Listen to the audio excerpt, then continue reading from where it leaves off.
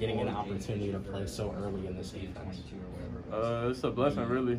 Just trying to feel my way out. It's always good to play early. I got my feet wet a little bit in the first game, and yeah, I'm really happy about it. I don't think I played perfect, but it's always room to improve. So I'm looking to keep getting better and better. You know, it was a lot. It was a big confidence booster for me, just playing early first, because you know, in the spring, I wasn't really that high on the depth chart, but I just kept working my way up. So playing early, it just gave me a big confidence booster. Just looking to improve more and more throughout the weeks. How do you think you earned that opportunity, you know, going through last season and then this off season? Really, I'm just working behind the scenes. You know, my leadership from Chase Lucas, guys like Kyle Soley, you know, guys to get your work ethic from. Things like that. Just keep working every day. You know, some injuries happen, and I just got an opportunity to play, and I just try to make the best out of them. What are some areas of improvement that you're focusing on with yourself? With myself, mainly, I think it's just confidence. Yeah. I was overthinking when I first came here, and the more I played, the more I watched film, just the more confidence I grew.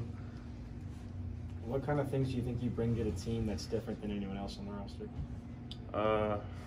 You know, I rely on my technique. You know, I'm not a slow guy. I'm not the biggest. I'm not the strongest.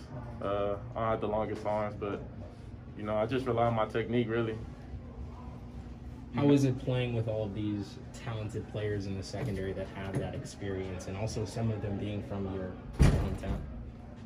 It's great, really. You know, I grew up with guys like Merlin. I've been knowing Merlin since I was in 6th grade. So, you know, he took a real big brother role with me early on. Guys like D Black, I played against him in high school. You know, LV, and many others, JB. So everybody in this group is talented, especially in the DB room. So, you know, we push each other every day. You know, Chase always says, come in there and try to take each other's spots. So we do a good job of pushing each other, really. But not only do we push each other, but we support each other, too.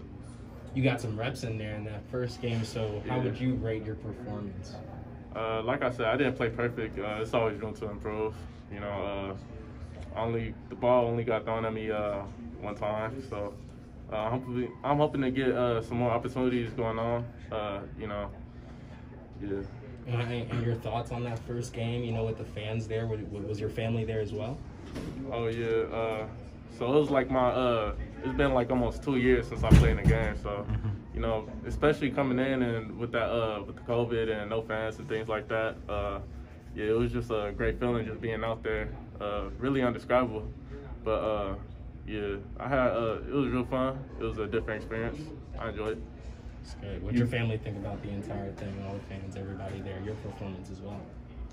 You know, they're behind me every step of the way. They look at the situation the same as I do, you know. It's always room to improve, basically. Yep. You talked about not being perfect in the first game. Is there anything you've specifically been working on this week to try and improve? Just all around, just footwork, just everything, really, just trying to sharpen my overall game. You mentioned playing against Darian in high school. What did you notice about him then, and have you learned anything from him now? In high school, he was a dog, like a dog, and I came here and it seemed like he was like playing with him.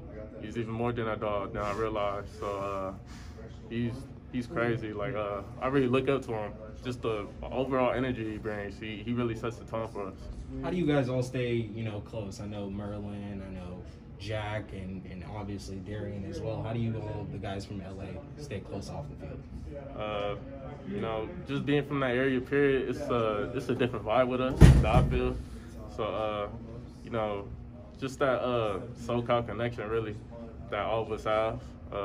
You know, we all close. A lot of us went to the same schools, like DP, Jack, you know, JB, and Black, and then me, LV, guys like that. So it's just a really cool experience to grow up together, come up together, and just play on the same team in college. Yeah, it's a blessing, really. All good. Cool. Appreciate you.